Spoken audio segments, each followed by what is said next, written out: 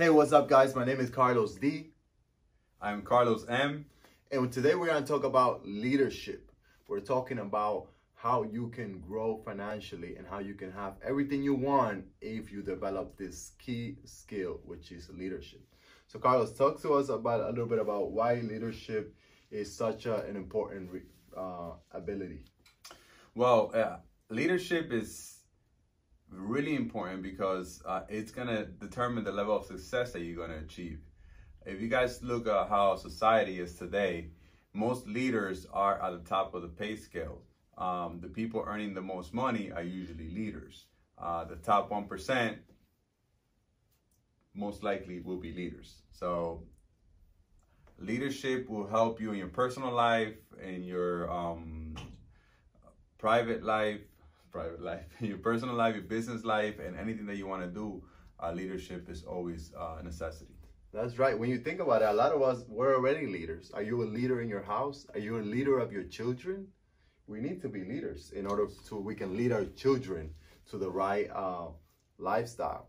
So talk to me about why is it such a fear position to be in a leadership or a management position? Yeah, so to give you guys some perspective, whenever we put a leadership position out there, like we're looking for a manager, we get about two applicants. If we put a regular team member position, we get 40, 50 applicants. And it's not because those team member applicants don't want to be leaders. It's because they fear that they don't have the skills that are required to be a leader, or they think that it's this a grandiose something out of this mind that they can't do. I agree with you there. It might be too hard. They might think, yeah. So tell us how someone watching this video, how they can develop these skills little by little so they could lose that fear of leadership. All right, so the first thing that you need to know about leadership is the word, right? Leader. So you lead others. So it's like telling people what to do, guiding others to do things in a certain way. Once you understand that principle, you realize that most people are leaders. And it's just being leaders with people that are maybe older than you, younger than you, have a different personality than you. That's huge. If you're an introvert and somebody is an extrovert, you need to lead them. But even though they're gonna try to outspeak you or say something out of the norm, but being a leader, it's just that, leading others. Okay, and talk to us about leading others. What are some keys that we should take away about leading others? How can we start learning them? All right, so when you lead others, you have to first understand who you're dealing with, right? The one common thing about people, everybody, is that they're gonna be unpredictable. So I know that you are going to be unpredictable.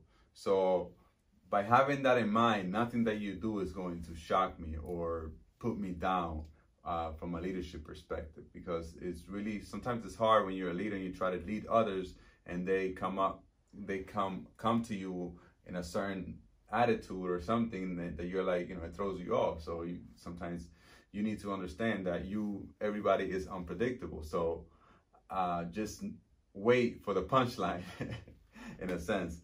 The other thing is, as a leader, you need to understand that your main goal is to get the results through the person that you're leading. So you need to understand how to approach them. You need to learn how to reprimand and praise. Those are the number 1, 2 things that you need in order to be an effective leader.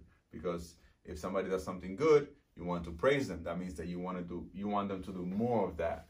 If they do something bad, you want to reprimand them. You want to tell them this is not the right way. So that means that you don't want them to behave like that in the future. And once you're doing enough of that, they're going to now start falling in line with what you want them to accomplish.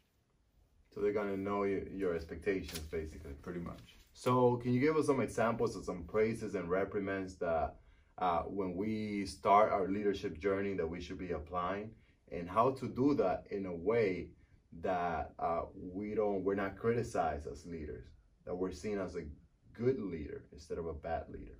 All right, so to praise somebody, I always do like some type of sandwich, right? I start with something positive. I thank them for being part of our team. I tell them that we have areas of opportunity, things that we could improve. I always make sure that you're not attacking the person themselves, but you're letting them know that you're not happy with the behavior that they're portraying. Because as a person, somebody could be great, but they might make a mistake in the way they act. So, and then ended up with a very positive note, telling them, I know that you're gonna be able to apply this, and I know that I look forward to seeing you grow as a person, and thank you so much for everything that you do for us, etc. So, you know, you just don't want to go and ramble on all negative things, and then at the end of the meeting, it's like, what happened? So the best reprimand that you can give somebody is when that person leaves, they felt that you care for them, and that they're going to learn something new. The other thing, whenever you're reprimanding somebody, only pick one thing to reprimand on. If somebody, for example, if one of my employees has a poor performance and is always late to work, I'm not gonna pick both and give them 2 reprimands in one sitting. I always pick one, because then when you do more than one, the person you're kind of attacking the person in a way. Okay. And you don't want to make them feel bad. You just want to let them know that they could improve that certain area.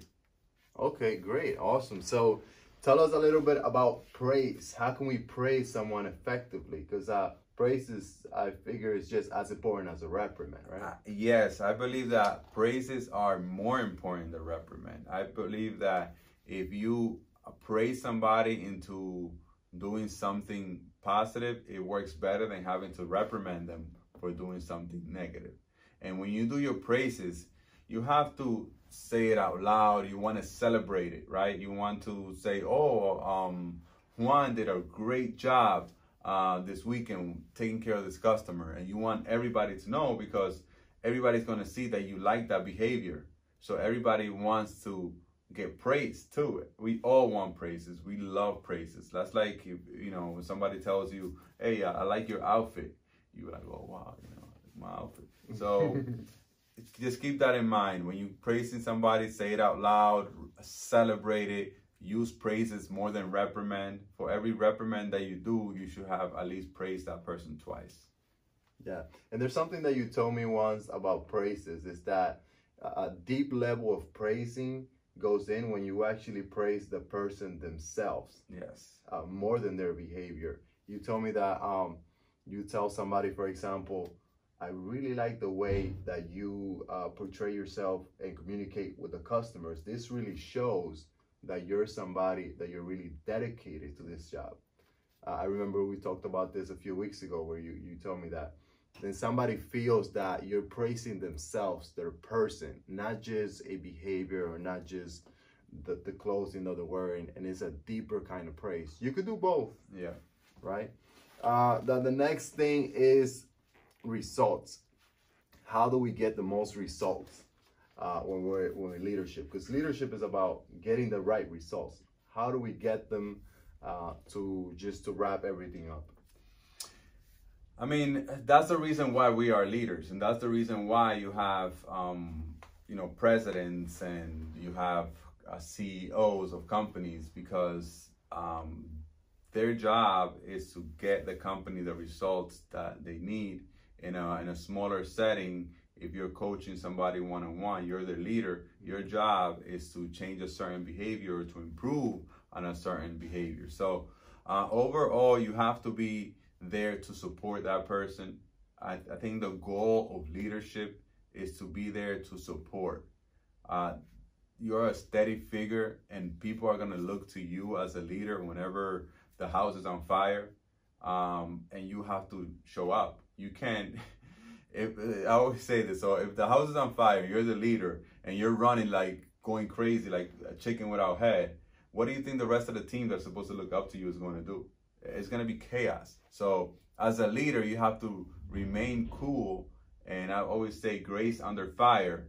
Whenever your butt is on fire, you have to act like there's nothing going on and be able to be there as that support that your team is looking for. That's right. Thank you very much, Carlos. So just to review some of the pointers today, leadership is one of the most important resources, abilities that you can develop to become successfully financially and any other ways, not just in your personal life, but also professionally. We learn about praises, reprimands. We learn that unpredictability is the only thing that is predictable. And we learn that we are here to support our team and help them become better. That's right. Well, leadership, after all, is not something that we should be fearful of, right? No, it's something that is a blessing. It's a blessing for those who receive you as a leader, and those who and those who you get leaders, who teach you about leadership. So great, awesome. Well, thank you very much for watching, guys. We'll see you guys in the next video. We'll see you next week. All right, thank you so much. Take care. Bye.